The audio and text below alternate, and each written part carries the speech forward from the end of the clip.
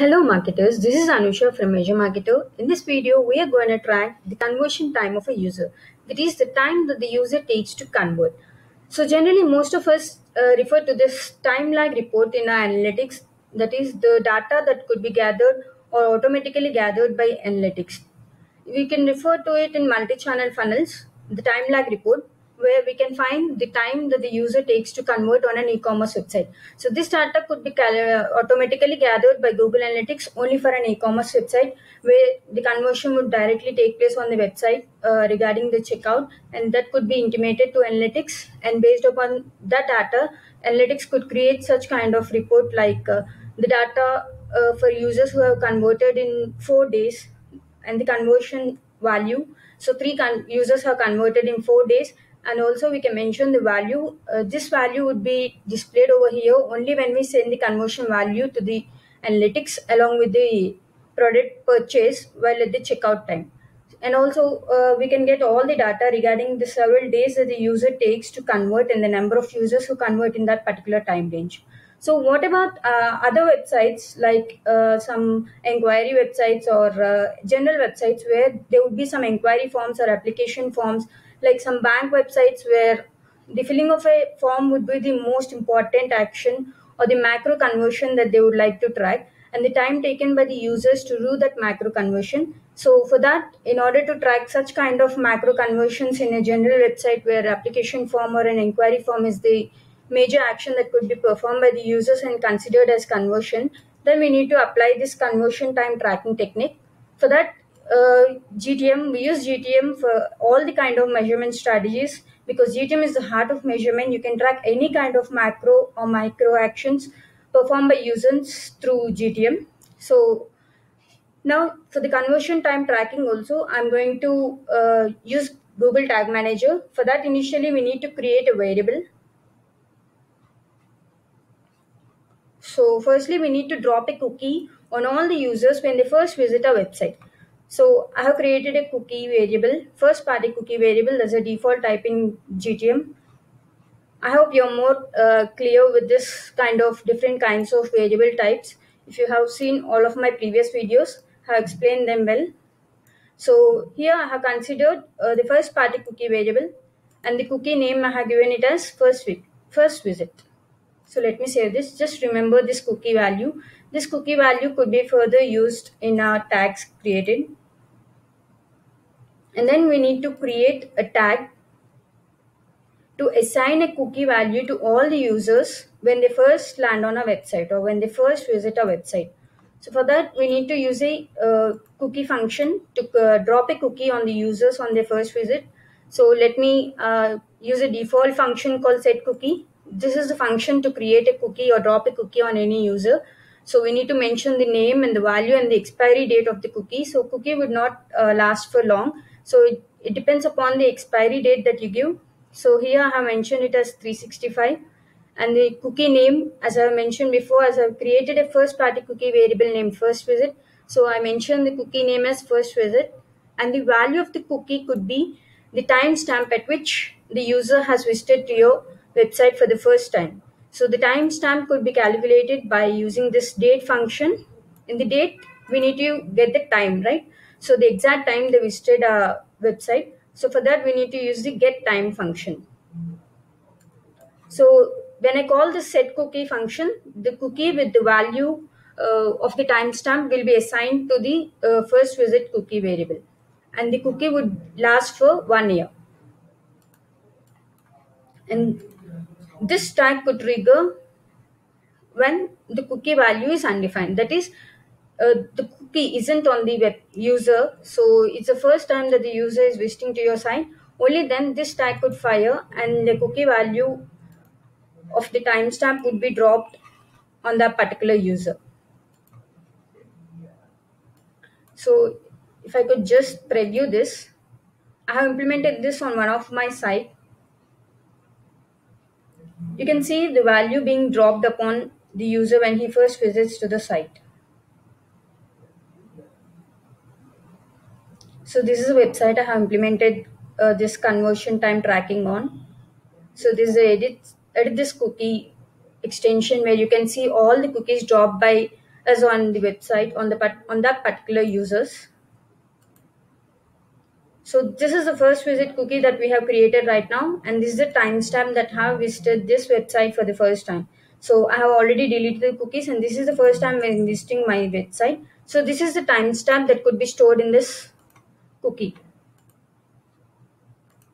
And now, so I have a form in my website. So contact us form.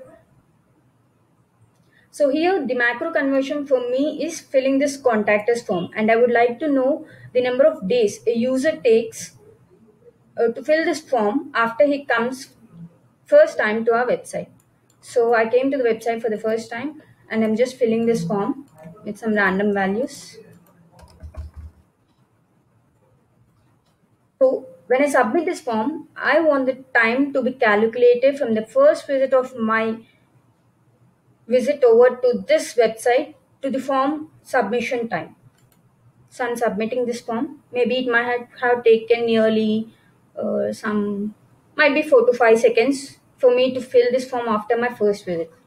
So let us see if this tag has fired or not. So here, form submit. This is the form submission tag that I'm sending to analytics. So along with this, I want to send the time that the user has taken from his first visit to fill this form and to be converted on my website. So for that, we need to implement another custom JavaScript variable, a macro, to capture the time lag of the user in order to convert. So I have created a custom JavaScript variable named time to conversion. This is the time taken by the user to convert. So all the custom JavaScript variables would be written in the form of functions itself. So they return a value, and this value could be stored in that particular custom JavaScript variable. You would be clear with this kind of stuff and implementations, and this kind of stuff would be taught a lot in a bootcamp. Our bootcampers are very well trained with this kind of implementations and measurement strategies to implement any tracking techniques. So now, coming to the function, we write try catch block all the time just to get rid of the errors. So whenever there's an error in the execution, then this catch block would be executed, and there couldn't be any misleads. So when coming to the try block, so if there is a cookie on the user, there is a first party cookie that we have dropped on the user. So if the cookie is present on the user, then we need to capture the time when he again comes to the website. So as I have already mentioned, the date function, we need to get the time for his another visit. So we would like to calculate the time he took to convert, right? So for that, we need to capture the actual timestamp that he visited right now, and the previous or the past timestamp that he visited a website for the first time, that is captured in the first party cookie variable first visit. So then actually the timestamp would always be in milliseconds. So in order to understand of our convenience, we convert it into minutes. So for that, we need to divide it by 1000 and by then 60. So if the cookie isn't present, then it will just return undefined, or if there is any error, then it will return undefined. So this value will be captured in this variable, and this value will then be used in the Google Analytics tag we are going to create and send events only when the form is being submitted by the user and he is about to convert.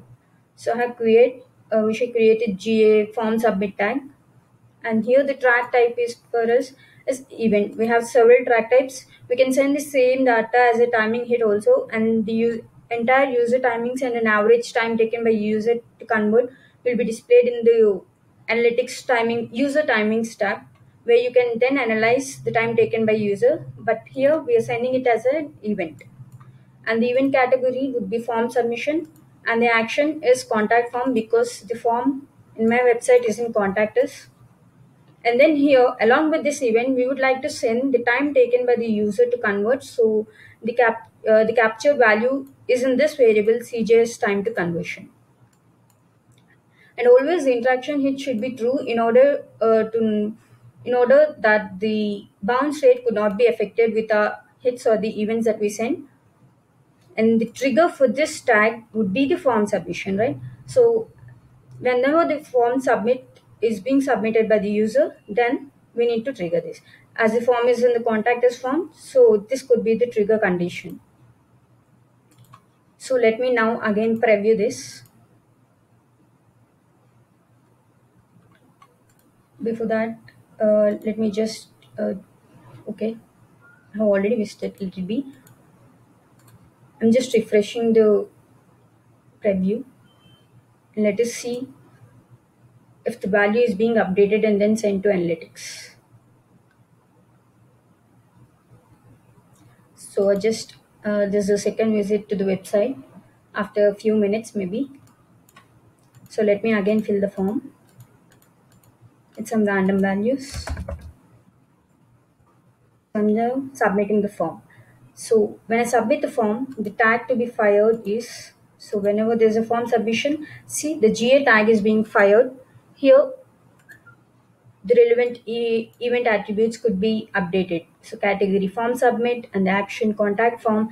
See, it's been 5 minutes from my first visit to the conversion. So this is the time that I have taken to convert on this website, as the application form or the contact form is in conversion for our website. So this data could be sent to Google Analytics. So let us just refer to the data in the real time. So real time events. Let me see the events that we got. Form submit. So let us see the time taken. See here. So initially before when I submitted a form, it was 1 minute, and now it took me 5 minutes to convert. For another user, maybe in a general case, and another user would take 5 minutes to take convert. So generally, when we go to the events report in behavior tab, it takes little time for the data to update it into the actual reports. Yeah, here let me go into events, and here we can see all the events.